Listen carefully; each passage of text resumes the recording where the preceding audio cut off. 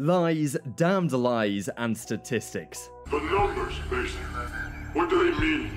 While great individual performances propel teams to victory, there have been some downright terrible statistical showings in Call of Duty history.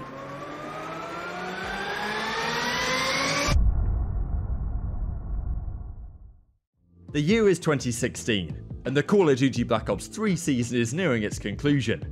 With only the CWL World Championship to follow, teams descended on MLG Orlando as their penultimate opportunity to lift a major trophy that year. Just 1 year prior, FaZe Clan's Enable, Attach, Zoomaa, and Clayster hit serious form towards the end of Advanced Warfare, taking 3 event victories away from the OpTic Gaming dynasty.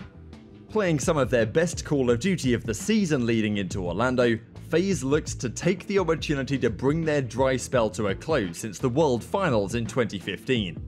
Little did Clayster know at the time, this would be another tournament in his 1,400-day streak without a victory. Almost able to stay alive, here we go. It's down to 3, the contest is in from E-United. 1 life left, it's just Major Maniac. E-United have done it. E-United have done it! We've got a new champ! And for the first time in 1,400 days, Clayster will hoist a trophy! Drawn into Group C, FaZe overcame a Rise Nation squad that beat them in MLG Anaheim 2 months earlier, helped by a remarkable 1v3 from Enable. Positioning against them. Okay, so maybe you're letting Classic build his meter here. We'll find one. Takes down Slack. I don't know what Slack is doing there.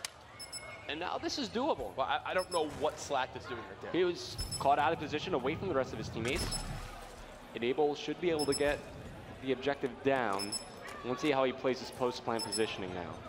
I mean, now in this spot, he can definitely still get this done. He's got an EMP to check as well. 40 seconds remaining. Yes, he does have to cut some corners on what he normally would kind of peek and look around, but for the most part, this is definitely still doable. I like his movement so far. You can see through the X-ray exactly where Rise Nation are. This is going to be perfect from Enable. He's coming up right behind these players. He's going to find one. Takes out Classic. Oh, the glitch from Octane is going right behind him. Enable staying alive. Both players are about to meet up. Good movement so far from Enable as he's just milking time off the clock. No way. That's going to do it. I don't think he has time to get to the bomb. There's no way he's got time. No way. No, this is going to do it. FaZe are going to win it in Game 5. An impressive performance from them. A 3-0 start secured them the first seed for bracket play, but things would quickly go south through defeat to Elevate in Winners Round 1. They started their losers bracket campaign with a victory over Apotheon Esports, featuring Arcetes and Pristini, Clayster's teammates 3 years later when he would finally break his tournament drought. Defeating Complexity and Luminosity, they forced a match with Team Envy, the eventual world champions of 2016. zoomaa was confident in their chances to continue their tournament run. In 3-1 fashion, how do you feel you match up against those guys? Because you're going to be facing off against them next. I know all those guys. I know how they play. I think it's going to be a good matchup. It should be a good match, so it should be a good one. Is there anybody from Envy that you're maybe afraid of or you're looking to shut down to help increase your chances at winning that match? No, we're not scared of nobody. It doesn't matter who we play. Just play whoever we get, play our game, do our thing, and then just go from there. In an incredibly hard-fought Fringe hardpoint, Envy held off the comeback from FaZe to secure a 6-point win. FaZe bounced back on evac Search and Destroy, with Clayster's Shiva providing 2 crucial kills in round 11. Attach went double negative at 13 and 26 in the next map. Attach, I fucking hate you, dude, so much. As FaZe found their backs firmly against the wall heading into Stronghold Capture the Flag. Usually a difficult map on which to find a breakthrough, Clayster started the game in generic fashion. 2 kills, 2 deaths, nothing special. In fact, it was Jacob struggling at 0 in 5 early on. As FaZe increasingly pushed for a capture to no avail, Clayster's statistical performance began to suffer, finishing the first half at 3 in 10. No big deal, right? Plenty of time to recover. No. At 3 in 11, FaZe secured their first capture, and Clayster's 4th kill of the game followed not long after.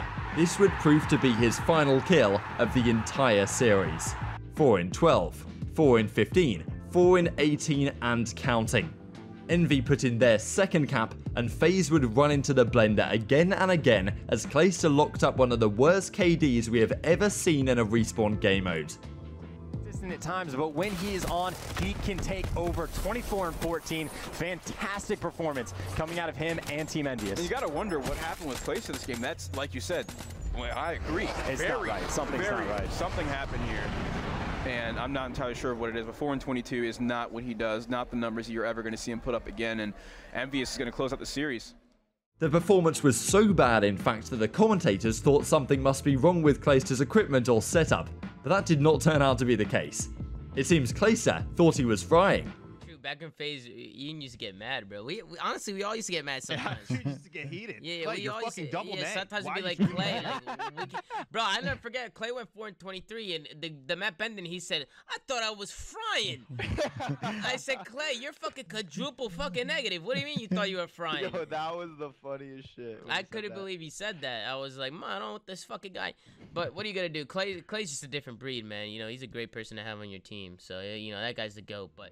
While zoomaa meant 4 in 22 in that clip, there's a very good reason why he mistakenly said 4 in 23. Just over a year after Clay's legendary 4 in 22, FaZe, now with Gunless in place of Clayster, faced straight ripping in their winners round 1 matchup at the CWL World Championship. Starting off on retaliation hardpoint, zoomaa went one better than Clay with an incredible 4 in 23. Another one for the history books. Things go sour for straight ripping, but so far they have a perfect setup on Cathedral. They need just 20 points. And Matt, we could see the game end right here. zoomaa is 3 in 22. When we went to his screen, he was tweaking. He wasn't able to hit his shots. He is all over the place. I don't know, is this a controller issue? Is this a mental issue? Clearly he was here early enough to warm up. Things are going terrible for FaZe Clan as straight ripping crushes game number 1. It was later revealed that controller issues were to blame, but a true stinker nonetheless. It seems that FaZe Clan team was cursed. At 2019 CWL London on Black Ops 4, Enable, now playing for 100 Thieves, momentarily equals the performances of his former teammates. Matching up with OpTic Gaming in their final group play game, Enable started frequency hardpoint an incredible 1 in 16. Before recovering to 4 in 23, and eventually finishing a rather respectable 16 in 34, and still winning the map. Can he hit the shots so far? He's got to hit one. After whip, he's got to hit the shots. There he's able to connect on one, but he ends up dropping. It's Scump that's able to break through. The contest, at least for a moment, is here. Tac 5 in, 10 more seconds for 100 Thieves. That Tac 5 so big. As you can see, it allows Kenny to win that gunfight. Octane finds 2. 42 and 27 from Octane. Just 4 more seconds in it for 100 Thieves, and it looks like they're about to close out map number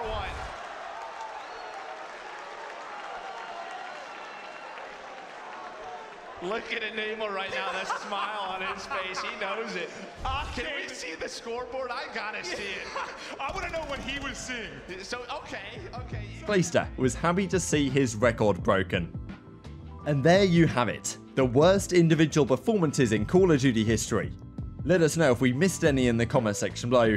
Don't forget to make that like button turn blue if you enjoyed the video, and subscribe for more COD highlights, recaps, and documentaries.